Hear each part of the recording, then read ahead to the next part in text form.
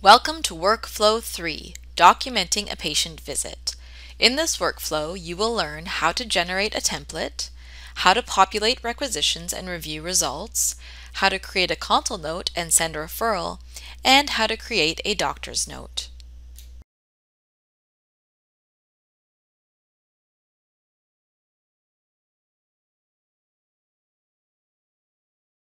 Once we are in a patient encounter or visit note, we may want to add a template. For some of us, that may be something such as a SOAP note. Make sure we are in a new window. Come up here and type the word SOAP.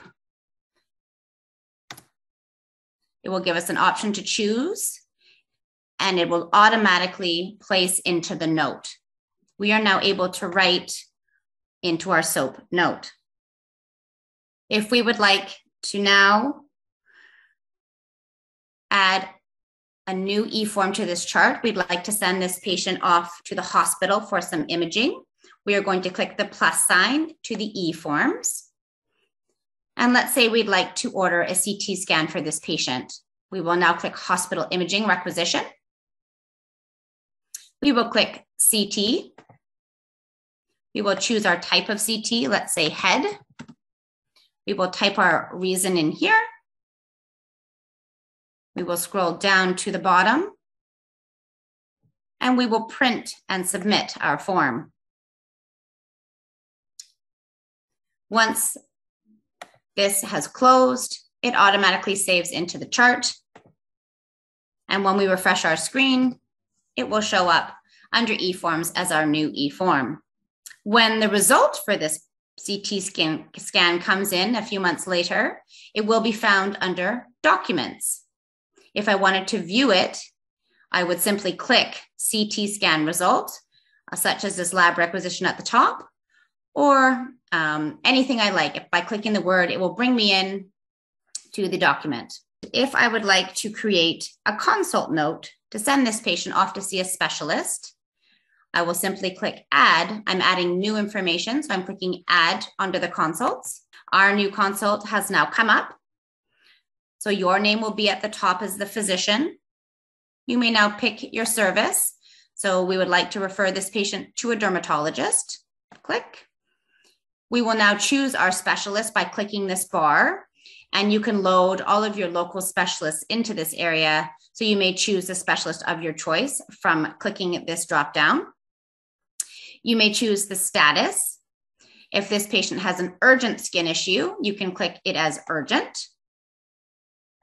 You may then pull down and type information in here. The reason is skin rash.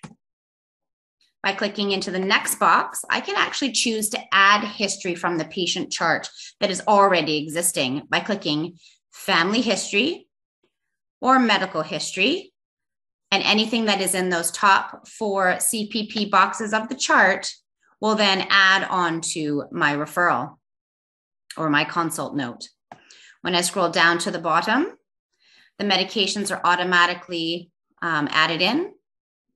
I now want to submit consultation request and print. This submits it into the chart. And I can now send it, whether I send it internally or print and fax it manually by clicking print.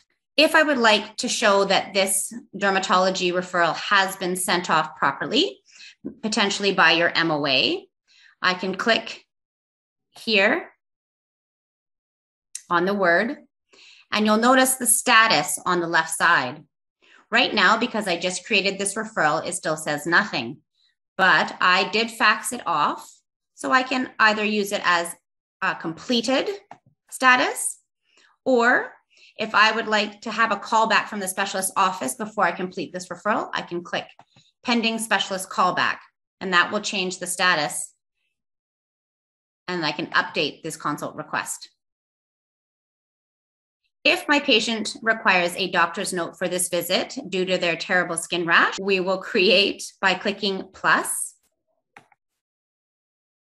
And we can use many different options. One I like is the certificate of illness, which you can click. And now you can put the dates your patient has been absent. And like everything else we do, we want to print and submit once we've completed that. We will now end workflow 3.